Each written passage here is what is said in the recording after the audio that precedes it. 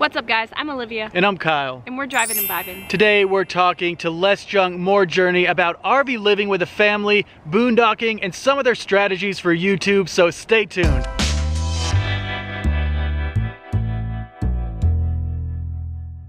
Welcome back to our channel everyone. Thank you so much for joining us today. If it's your first time here, we would love for you to subscribe and join the Vibe Tribe. So we are so thrilled today to be here with Nathan and Marissa from Less Junk, More Journey. How's it going, y'all? It's good. It's great. Sweet. So yeah, we've been in the desert now for about a week here in Yuma, hanging out with the Epic Nomad movie crew and the Escapers crew. So just first and foremost, how have you been enjoying it out here in the desert? It's good. We haven't done desert since Moab, maybe like 6 or 8 months ago, so everything's dusty, but you're getting a ton of sun for solar. Yeah. And the view's incredible. The view's incredible. Best of all, it's warm. Yes. Yeah. Not complaining at all. When the rest of the country is so cold, it is nice to be here in the desert. So I really want to dive into like some RV living things with you guys and Airstream life, but before we get into that, can you just let our viewers know what the heck inspired you to do RV life in general? It all started really when we had our daughter. So we wanted to spend more time as a family and we had trouble having her, and so we thought, man, we just want more time as a family. So we started researching downsizing. That was our original thought. And then we saw a video of this lifestyle and thought, okay, yeah, let's just put our house on wheels. This is for downsizing and travel and make more memories of a family together, and it's kind of what sparked it. Yeah, it's been good. Yeah. That is awesome because we hear a lot of people say, I have a family, and we see that as a challenge to hit the road. It's an excuse not to do it, but I love that. It was your motivation. So that's really cool to have experiences together as a family, because I think like kids I've met on the road, they are so like well-rounded and like cultured, and like I have conversations with them like they're adults because they are just exposed to so many things that we don't get like in a typical environment stationary. This is really all she knows. We made the decision when she was 5 weeks old, so she doesn't really know much else. She meets kids in suburban areas and she's like, let's go to their RV. And we're like, not everybody lives in an RV. But she's really social. She's good at making friends because she's always had to. It's always changing. So she can't be shy. She has to go up and just get right to it, and she does really great with that. That's awesome. So you said at 5 weeks is when you made that decision. That was when you decided to do RV life, or when you actually hit the road? That's when we made the decision. Yeah, it took us close to a year before we actually got in an RV full time. We did buy a travel trailer while we were in our house to try it out, because we'd never done anything in an RV before. We never camped. Maybe we should try it. Maybe we should try this at least once before we sell everything. So we tried out the travel trailer, which it was too small for us at the time, but at least we learned that, hey, we like this lifestyle. We could do this. Yeah. Good to learn the ropes and kind of ease into the transition. We're in that same boat. We never had an RV trip in our life until we hit the road, and we only took one practice run, so we did. It was just like 15 miles away, maybe, or 15 minutes away from like our hometown, and we forgot our pillows and like random things like that, but we were like, we close enough. We're ready to hit the road.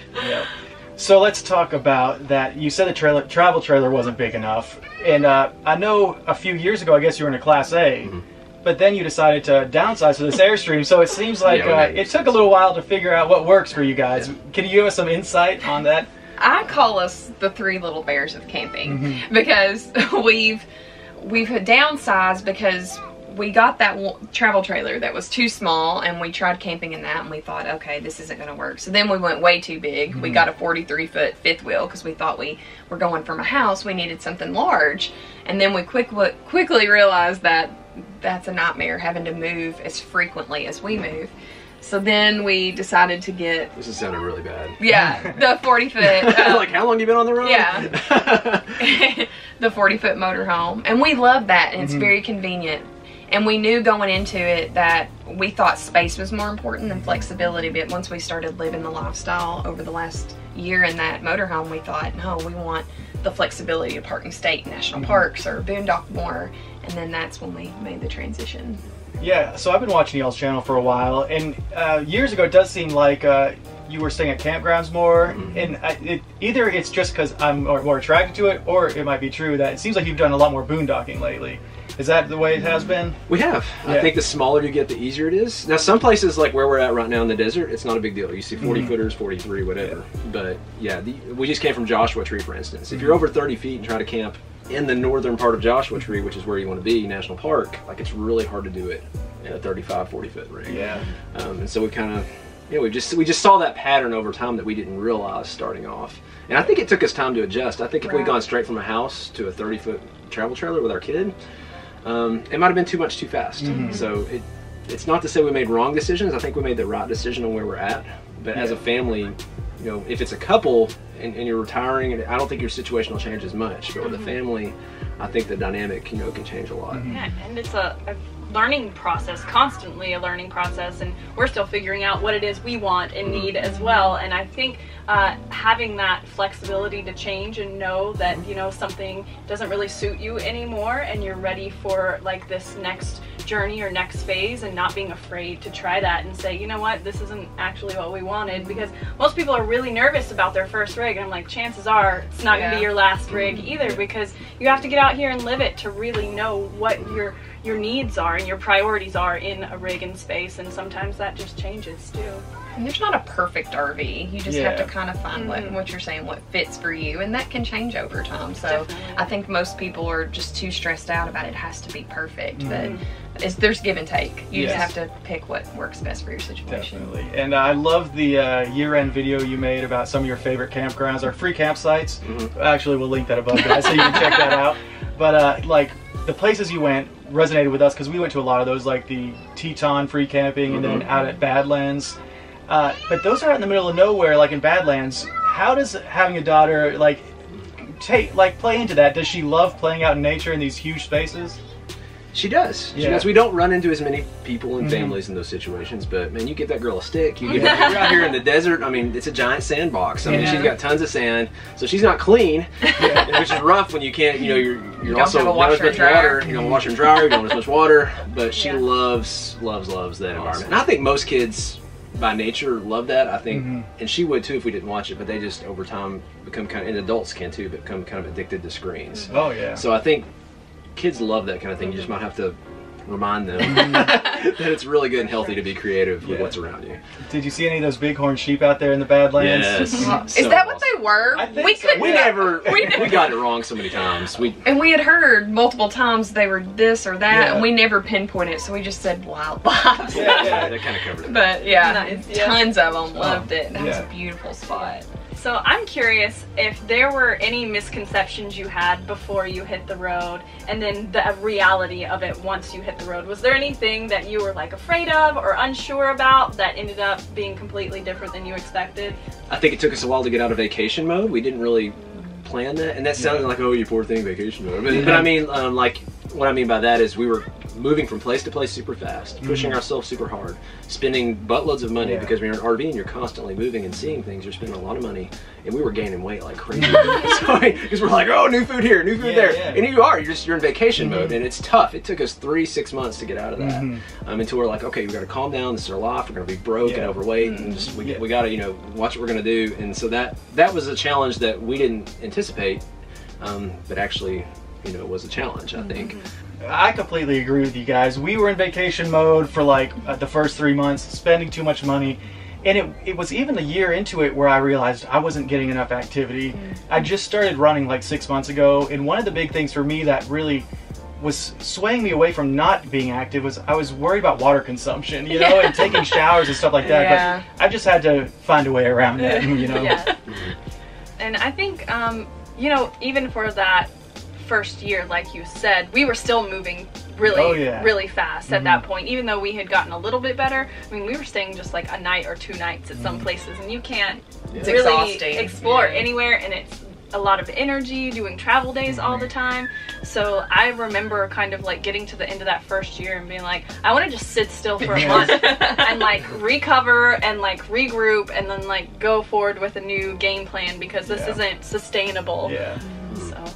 So can you give any families that might want to hit the road a piece of advice, like what piece of inspiration would you give them as insight from someone who's been doing it for some years now? I think it's easy to always find a reason maybe not to live this at the stage you're at. Like with us, we were like, okay, we don't need to do this. She's too young. Let's wait till she's older, because we've gotten comments that, well, she won't even remember this. Why are you doing it?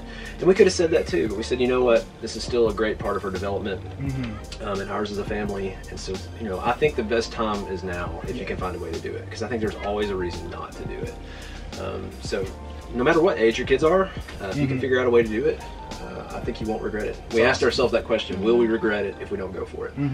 We said, you know what, we got to go for it. If it doesn't work out, we'll just go back to our 9-to-5s, or find a 9-to-5 and go from there, you know. Yeah, no doubt. I think that's a great piece of advice, because if you keep waiting for the perfect timing, you'll never have it. You'll always have one more thing you need to do, or make up a reason why it's not the right time yet. So yeah, just getting out there. I mean, you learn quickly. It's a learning curve for sure, and there's some adjustments, but you really kind of learn the ropes and get in your groove, and then it's just like regular life. People ask us, what do you do all day when you're out boondocking? I'm like, I go shopping, I clean, I cook, I do laundry, I go buy groceries, you know, we go on a hike, you know, it's just our life, but we have a different backyard all the time. So I want to switch gears a little bit and get some insight what it's like running such a large and successful YouTube channel while also having a family and traveling full time. It takes a lot of, I guess you would say, self-discipline, because it's hard not to, that separation of life versus work, especially when your life is your job, if that makes sense, sharing your life.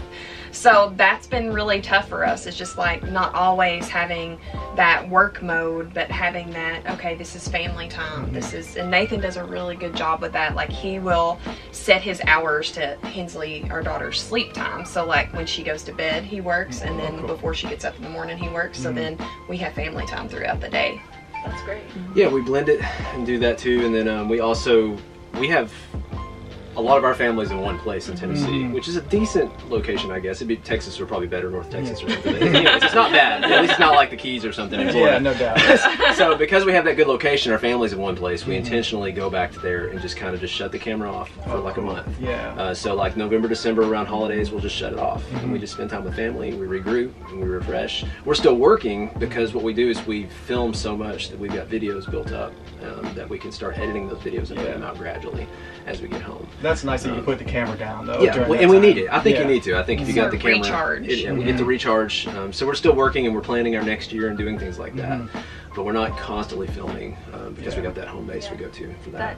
That balance is so important, and I think it's something we struggle with, even if we don't have a family. You know, someone's here. That would be our kid. Yeah. She just had to do it. She ran off after. That's cool. Classic ring and run. Everybody needs a doorbell. Somebody watching her. This is only 30 feet. I don't know why they put a doorbell in it. But... I didn't even know these had. That's cool. So we met up with the Russos just a few days ago. We asked them about their YouTube creation, and just was wondering what their take on van life and RV life is on YouTube as far as oversaturation, and if there was a new van lifer or RV lifer trying to get into the YouTube scene, what would you give them as advice? Or do you think it is even oversaturated? I think the days of just saying, hey, I'm in an RV or a van, check me out, are gone. I think it's oversaturated in that sense. So I think if you're going to have a channel, you do have to carve out something specific or special about what you're doing. Heath and Alyssa Padgett, for instance, they carved out the entrepreneurial market with what they're doing. You know, so there might still be niches you can carve out with where you are and what you are. So you really have to know an audience and maybe start small, which stinks because you're not going to grow as fast but you've got to start small and then branch out from there. Yeah. And we always ask the question, you know, why would someone, if there's all these videos out there, all these content creators, not that I want them to stop watching somebody else, but what am I doing different that's different enough that they would stop watching them or watch me in addition to what they're doing? Yeah. If what you're doing is similar enough to everybody else's stuff anyways, then you're just not going to be able to break through. So it just takes some creativity. It's not as easy as it used to be. But everybody has a different walk of life. So that's what I love, is there's a different voice. So you can't say, you know, this is already being done, because they might have a different area of their life that is different and they can share. And so that's what I love about this lifestyle, is there's not everybody fits in a round hole kind of lifestyle. I mean, everybody is here for different reasons. They're living this lifestyle looking for something different, but we all have that common interest. For sure. Yes, definitely. Was there a point at whenever you were still a smaller YouTube channel, was there a point where you saw growth kick in based on something you did, or was it just pretty organic the whole time up? So I guess to preface the answer to that, we didn't want to do this to start with. We were introverts, so we were just filming for friends and family, just to sort of show our lifestyle. And then it started to pick up, and a couple of videos did pretty well. I told Marissa, I said, well, I would enjoy doing something like this if it works out. And so we said for 6 months, let's just we gave it a lot of time, 20, 40, 60 hours a week probably, making nothing. We didn't do ads on our videos the first 6 months. Oh, wow. So we didn't make any money the first 6 months. At the end of that 6 months, we saw a pretty good amount of traction. And so at that point, to answer your question, I said, I'm gonna do a video every day. So I did a video every day for it was like almost 6 months. Almost 6 months. I did a video every day, 7 days a week. Oh yeah. Oh my gosh. It was rough because it takes 3 to 5 hours for me to edit, just edit a video, and so we did a lot of videos for that stretch. And during that video is when YouTube started rewarding us and people started seeing us more often. And that, I'm not saying that will always work. It just depends on where you're at and what things are going on. But for us, I think that's when it really started. Well, people like consistency. So if they feel like they can go and watch something every day, then they're always checking back in. So if you have too much of a gap, then it's almost like they forget to check. Or they kind of lose sight. So not saying you have to do it every single day, but I think that's where you see your growth, is because people remember you and they're like, oh, they always know you're going to be there. So we've just found that being consistent and regular with our videos and posting the same times has been good for us. And we're moving fast. I mean, you can't just say, I'm gonna do one every day, and like today you show yourself cutting a tomato, and tomorrow you're I mean, so it's got to be good stuff. If you're not moving around enough, we were moving every 2 to 3 days at that point, and we had new places, new stuff going on all the time. I think that's the advantage of RV life, is that if you are moving, the content is there for you to grab. So that is an advantage. But it is. I don't want to hold up any more of y'all's day. But I do thank you guys so much for joining us, because we love watching your channel, and it's so nice to meet you guys in person. Yes, it's been great getting to know you guys better, and thank you for inviting us into your home. It is so cute in here, guys. I wish you could see this. I walked in and I was like, oh my gosh, I have so many ideas. Well, thank you guys. Thank you. Appreciate it. It's good to meet you. Sweet. And I'm sure y'all all know Less Junk More Journey, but just in case you don't, we'll put all those links below, so go check them out. But thanks again for watching, guys, and we'll see y'all next time. Bye, guys. See ya.